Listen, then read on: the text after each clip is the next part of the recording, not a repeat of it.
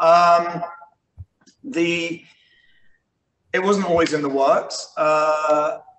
We were planning on making Kingsman 3 while shooting Kingsman 2, and then I watched The Man Who Would Be King, and it just reminded me of everything that I fell in love with cinema for, and decided, let's make The Man Who Would Be Kingsman. And that came together quicker than I would ever imagine, because we had the storyline written in Kingsman 1 when Eggsy is speaking to Harry, or Harry even speaking to Eggsy, telling him the story of how, why, and when Kingsman was founded.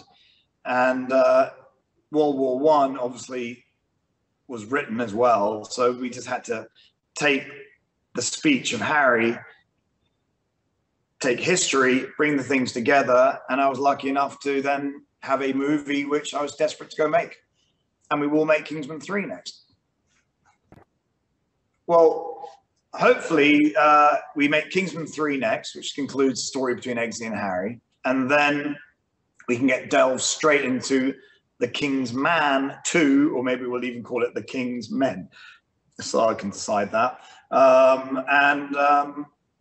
That will take the characters from here on their first journey as the Kingsman Agency is now founded. So we've got, in theory, decades now of history, of real history, a secret history, the history of espionage, shown through the eyes of the Kingsman. So that will be this franchise. And then after the Eggsy and Harry story is concluded, there's a lovely ending, which would then make it a Kingsman 4 will become something that people probably couldn't imagine right now until they see in Kingsman 3. And if those go well enough, we thought it would be fun to do a Loki-style spin-off of The Statesman, but do that as a TV/streaming offshoot of the Kingsman. But I've always imagined if it's got the name The King's Man or Kingsman in the title, that's theatrical, and then spin-offs can be more of the streaming. I think it's more, how does revisionist and unreal history weave into the real history? It would be my answer to that. How does it fit in? It's shoehorned in. It's, we can't change history, we can't change facts, but we can find the gray area where people can't explain what happened or why it happened, and just sneak a little bit of the Kingsman wink, charm, or raised eyebrow into those scenarios. Yes, we did a lot of research for the whole of World War One and the trenches, and the more we got to, or more I got to understand and see what the trenches were, the more shocking it was and sort of unbelievable, which then made us decide to build the trenches, because I just felt a CG version of it would never capture the true horror of the place. And we just decided to shoot it in, it's sort of ironic because, I say we shot it in sort of the epic style that as a kid I grew up on, but, which was sort of the David Lean, John Huston style of, proper wide shots and long lenses, and trying to use real, obviously using extras, not sprites. And we just tried to capture it in a way where it was accessible to a modern audience, but inspired by the old-fashioned way of making movies, but we didn't want to make an old-fashioned film. I wanted to make a modern version of an old-fashioned film. A story is a story. So when you tell a story, and you're true to the story, everything will fall into place around being honest to the story. So the action sequences we based on the reality of the story and the characters that we were saying. So Rasputin gave me the leeway to go a little bit more crazy, but we based it all on facts of how the ballet dancing, the Cossack dancing, Tchaikovsky, all these Russian influences we could put into him. But likewise, when Conrad goes to war, then I had to respect the storytelling and of going to war in World War One, so therefore it became more real, and we shot the trenches as the trenches were. And then at the third act, we then looked at the what would happen? How do we do an action sequence with a biplane? When I found out that the biplanes back then were made out of canvas and virtually balsa wood, it seemed like that we could even virtually lift the whole thing up. I thought, so that gave me the idea of going through the wing and what that would look like spinning out of control. And then the whole mountain and the goats and the sword fighting. We took those styles. I found an old sword that did have a gun built into it in a museum. I saw that in Turin. And we took all these historical things, but then saw, okay, how do we reinvent a sword fight?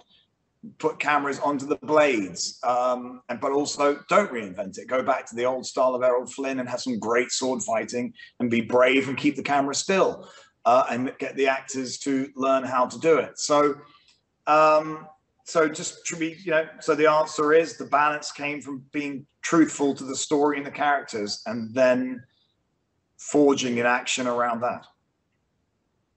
Well, Ben Davis for me is, and his dad was, sort of the king of long lens photography. And, David Lean and, Lawrence of Arabia and these movies, they use sort of, it's quite interesting when you start using long lenses to do big wide shots. And we even rebuilt some of the lenses from Lawrence of Arabia. And we didn't shoot it on film, but Ben and I, we put the old lenses onto the modern cameras, and we used a 65 chip, which, sort of like the equivalent of a 70mm, negative. And it just, the anamorphic on that, we then projected it, and it created that epic old school look that we wanted the movie to have. And we were just trying to be disciplined, of just respecting how these old movies were made. And we watched them all and said, let's keep it in that language for as long as possible. And then towards the end, it starts morphing a little bit more to the Kingsman way we shot things. But the first two acts, well, three, I think it's a 4-act structure. So the first 3 acts, we were far more epic adventure filmmaking. And then the 4th act got a little bit more Kingsman-y, should we say. That's my main job as a director, is to cast it properly. You you cast any role correct, it doesn't matter, then the movie's going to, the movie will work. You have to cast the role properly. Now, what I mean by that is there have been films where you put a movie star in a role, but if they weren't right for that role, it doesn't matter how big a movie star they are, it doesn't work. So I've always done that. And with the Kingsman, I needed who is that man that could play the King's man, who could rival Colin Firth and be the, who would Colin Firth have been channeling to play the Kingsman, as we know it, and even then Taron Egerton with Eggsy. What is this ethos? Where's the spirit coming from? And when we wrote the Kingsman, there was only 2 people in my mind who could play the role. One was David Niven, obvious reasons why he couldn't. And the second was Ralph Fiennes. So Ralph said yes, and knocked it out of the park.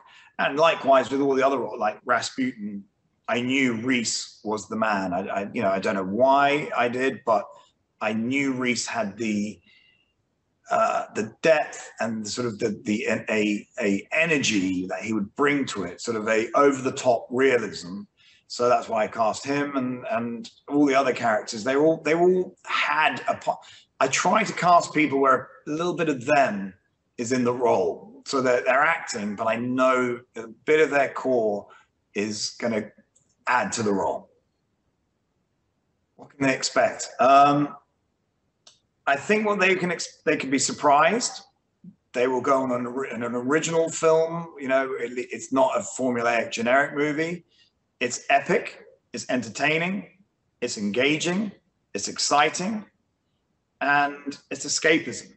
And you'll also learn a little bit of you'll learn a lot about history, but it won't be boring.